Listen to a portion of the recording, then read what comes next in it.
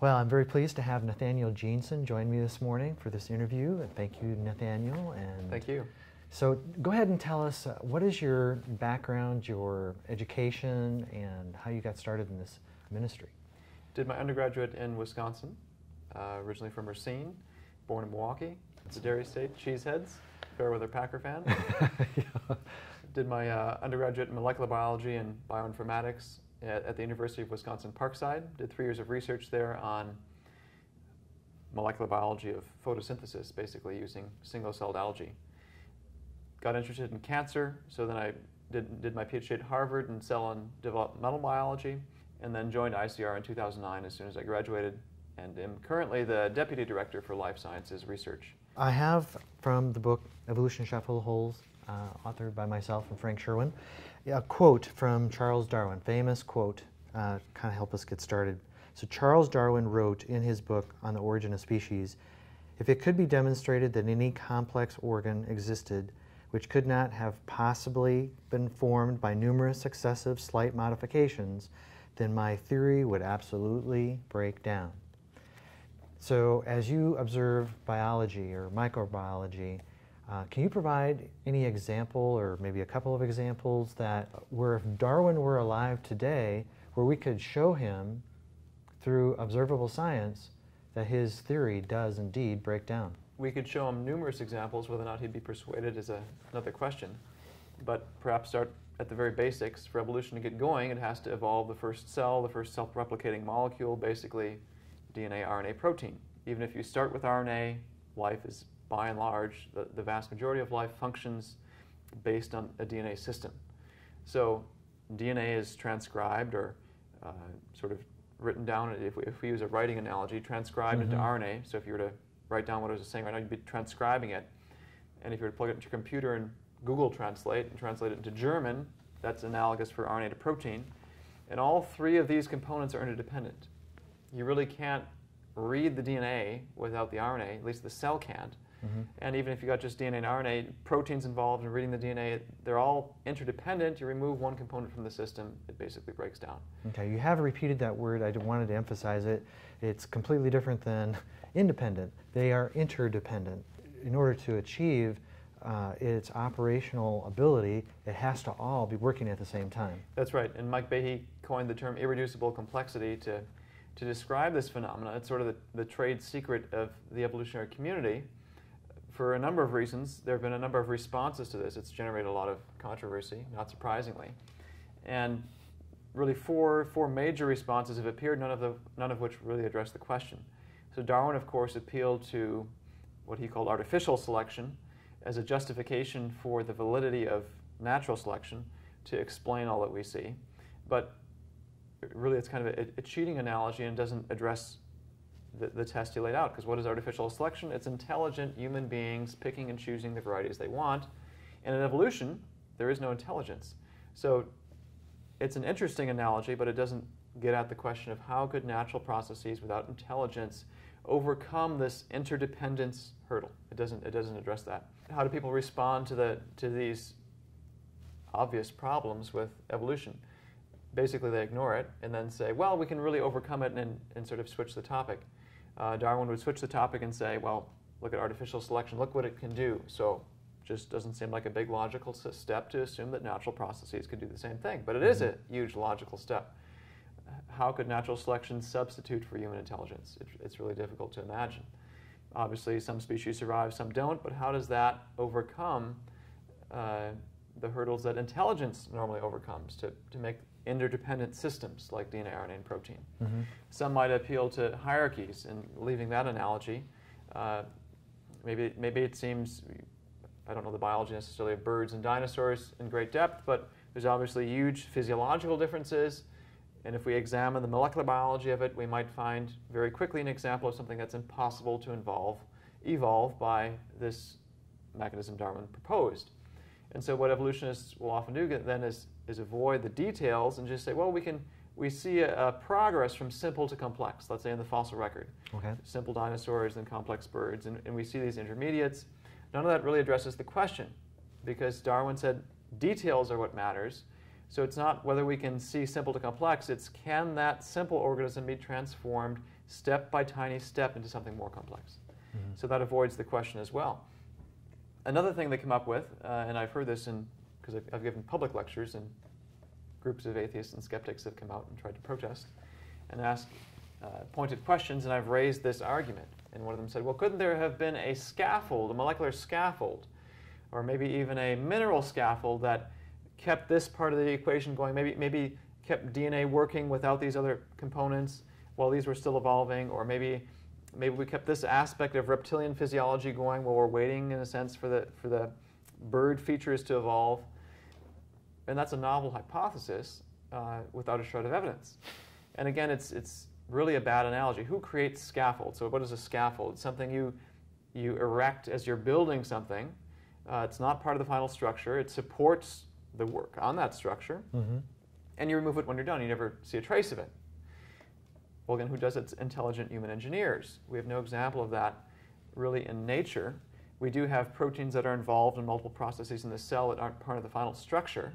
But that's just bumping the question back. We really need to, really it's an appeal to total speculation, because what would be the evidence of a scaffold? You wouldn't see any, because it's there during the process, then disappears. So it's really hand-waving when someone says, well, maybe a molecular scaffold could overcome Darwin's. None of the appeals they've made to try to refute and deal with this example, when they actually try to deal with it, solve the problem. So Darwin's test that he laid out 150 years ago is as valid today as it was back then, and in fact, because of the revolution of molecular biology and cell biology, far more valid. We've discovered numerous examples of where this applies, and really, that's where the answer will be. Where does change happen? It's at the DNA level. And so if you're going to find an irreducibly complex system, it's going to be in the DNA, and we've seen multiple examples of this already. Perfect. And I'd love to expand on that just a little bit. Let's talk about DNA some more. Help people understand what DNA is, and imagine what would need to take place for in a world where there is no life, there is no DNA, but through evolutionary, or it can't even be evolutionary actually, it's just by chance and chemicals, I guess, that you get these 4 nucleotides that come together to form their own language, to form their own communication system. What would, just describe that? To me, that just seems just so mind-boggling that, again, it very much fulfills Darwin's statement. Formed by numerous successive slight modifications. What would be the mechanism for these things to come together? Go ahead. So here we're dealing with a really unique problem in evolution, abiogenesis, or life from non-life. And some evolutionists have pointed out, well, we can't really apply the test here per se because this assumes some sort of self-replication and this hasn't yet evolved. But nevertheless, Darwin laid out the test, and so we're just taking him at his word. What's even more complicated here is we got complex chemistry at play. So DNA is really just the stuff of inheritance. What gives us our eye color, hair color, height, so forth. It's what mom and dad pass on through egg and sperm, and really those contain DNA, and that's what makes you anatomically and physiologically who you are. So how do we get this code evolved in the first place? So it controls not only our own anatomy and physiology, it controls trees. It's really the basis for nearly every life form out there. So how do we get this evolved in the first place? DNA has very special chemistry. It has sort of a handedness. You can't superimpose your left and right hand. They're mirror images of each other. And we have that sort of handedness, it's chirality, chemical term, in life. And there's really only one chiral form in the life forms that we see, the vast majority of them. But natural processes don't have a selective production of one hand or the other. Natural processes produce 50-50 mixtures, and if you produce 50-50 mixtures, you're not going to evolve the life that we see today. So there's one problem. Of course, the chemical additions are a difficult problem. How do we get them to meet up in just the right order? And it's not just an order problem, it is or even to find themselves, or in a whole mass of other organic chemicals. Exactly.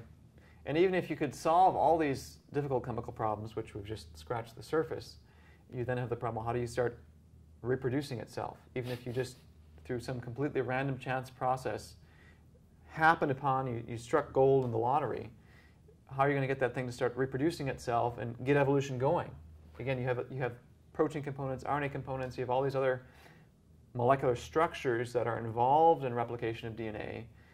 So you've only taken one tiny step forward, and you know we're close to getting evolution going. One of the things I like to talk to the students about when we interact with them near the campus in Madison is just the whole dilemma of making proteins, that it requires a whole plethora of proteins in order to create a protein. So where could the first protein have come from without the existence of all these other proteins that are needed for the transcription factors, the polymerase, it's just mind-boggling to think that anybody who is that intelligent, that's in terms of biology and chemistry, that they must understand this, but it's just completely illogical. It is a real chicken and egg problem, which evolutionists have tacitly admitted, which is what has led to this in vogue idea of the RNA world. There are some RNAs that can act as enzymes and multitask in a sense, but that really doesn't solve the problem because, again, life, by and large, is based on DNAs transcribed to RNA, made to protein. And of course, there are exceptions to this rule, but this is the fundamental, the central dogma, is what it's called, in biology. And even if you had some sort of multitasking molecule in the beginning, it's got to then transition to this interdependent system that has many of the components you mentioned, and that seems virtually impossible based on the standard that Darwin set. Of course, you could have some sort of miracle. Here's one more exception that Darwinists have come up with to try to get around Darwin's problem. They'll talk about neutral evolution. So here's evolution apart from natural selection. Well, really, it's just a chance process. So here's where we apply probability calculations, simple probability calculations to the origin of the first DNA molecule, the first protein molecule, are just astronomical, beyond even the Big Bang estimate of the origin of the universe. I wouldn't agree with that date, but more than the atoms in the universe. It's just a mind-boggling probability. It's impossible by any reasonable standard. Mm-hmm. So they really have no explanation, which is why I think people like Richard Dawkins have come out on public and said they think the first life was seeded here by aliens. It's just that hard to do, and so if we can push the problem off to another planet, maybe we won't have to think about it quite as much. Mm-hmm. It really doesn't solve the problem because you just apply all those same problems to that other planet. Mm-hmm. How did it get going there in the first place? Yeah. And no one really has an answer to that.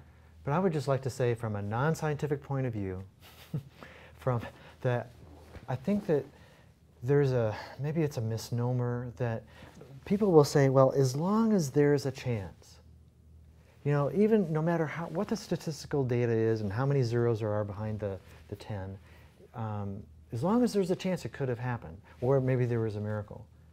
But from my point of view as a non-scientist, I look at the way some of these things would have had to take place or would have had to been formed, whether it's the letters that didn't exist before that had to come together to create a code that didn't exist before without any intelligence guiding it, without any duplication or replication to create any kind of chance or error, you know, and correction. None of that. That's only just the beginning, whether it's the RNA world or DNA or the first protein and all the things that would need to take place for a first protein to come about. It's just these machines that must happen. It cannot happen. We're talking about, from my point of view, you can't say it, I will, it's impossible. It is impossible. There is no possibility for this to happen. And analogies may help. I read about one that was, I think, very insightful. There is a chance that all the oxygen atoms in this room can collect in a corner and we'd asphyxiate. But no one goes to bed at night wondering if they're going to be dead the next morning because all the oxygen atoms collect in the room. There is a chance that a flat football will inflate itself through collisions of molecules in the air.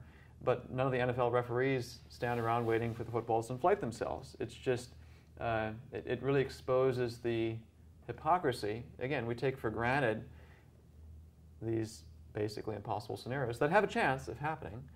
But when it comes to something like evolution, all that intuition is cast aside, and people cling to that's a chance. There is a chance when they disregard that sort of thinking in every other aspect of life. And it's really totally inconsistent. Nathaniel, it has been a pleasure. Thank you you so much for going through this and explaining these details regarding origins, regarding biology and microbiology and what goes on inside the cell. I very, very much appreciate it. My pleasure. Thank you. Joining me.